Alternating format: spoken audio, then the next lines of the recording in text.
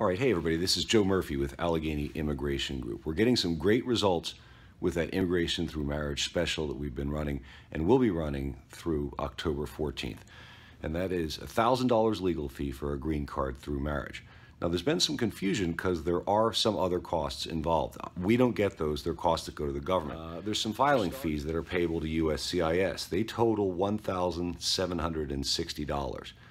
And there's also a medical exam requirement, and that price varies depending upon where in the world the non-citizen spouse comes from. There are different health concerns in different parts of the world, and USCIS wants to make sure that the non-citizen spouse has been examined and isn't carrying some horrible communicable disease. So the $1,000 special does not include legal filing fees. It's only for legal. The filing fees on top of the $1,000 to us, there's a filing fees of $1,760 to USCIS. We don't get that money.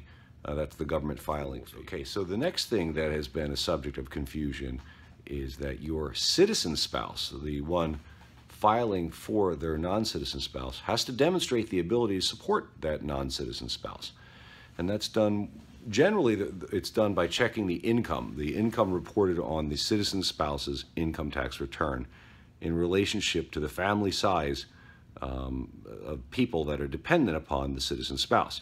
So in a simple case, it's just the citizen spouse and the non-citizen. That would be a family size of 2 because you count the citizen spouse as dependent upon their own income.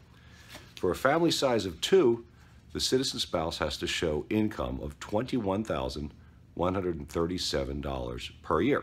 And that's done by filing really a most recent 3 tax returns with the marriage paperwork.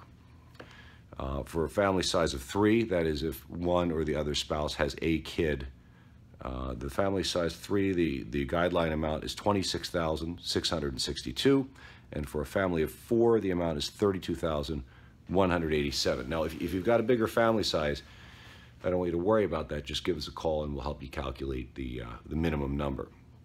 Family size is calculated by counting the citizen spouse, the alien spouse, and any dependents that either of them have. So if each of them has 2 kids, that would be a family size of 6, and you need to call us or check the USCIS website for the amount of support that you need to be able to show the ability to support.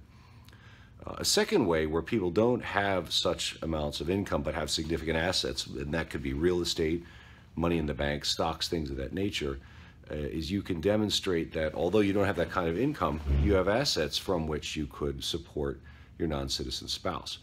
And we would help you with that too. That's not as common, but it is something that people do from time to time. And if you're in that situation, please feel free to contact us. We'll be happy to help you with that. And then the last way that people do it, where they don't have the income or assets to support the foreign spouse they want to get a green card for, is by use of what's called a co-sponsor, and that would be another person who would co-sign, like co-signing I don't want to use the car loan, but it's not the same thing, but obviously they would be co-sponsoring. They'd be joining in the sponsorship of this intending alien. Usually that's a family member. Now, when you have a co-sponsor, the thing you have to remember is you add to the family size the co-sponsor and any of the dependents of the co-sponsor. So if you had a co-sponsor that had 2 kids of their own, that would add 3 people to the family size, and that could be difficult for because the amount that's required goes up with the family size. Another thing that I'd like you to think about too is that the co-sponsor ought to have on their own enough to sponsor everyone. That'll make it a lot smoother for things to go through where that's the case. So those were 2 issues that have caused a lot of confusion. I hope some of that's been cleared up. And if you have any questions, again, feel free to call me. My name is Joe Murphy. I'm a lawyer with Allegheny Immigration Group here in Pittsburgh. My office number is 412-586-4131. My personal WhatsApp is 412-973-3442. There'll probably be a little button you can click to WhatsApp me added to this later.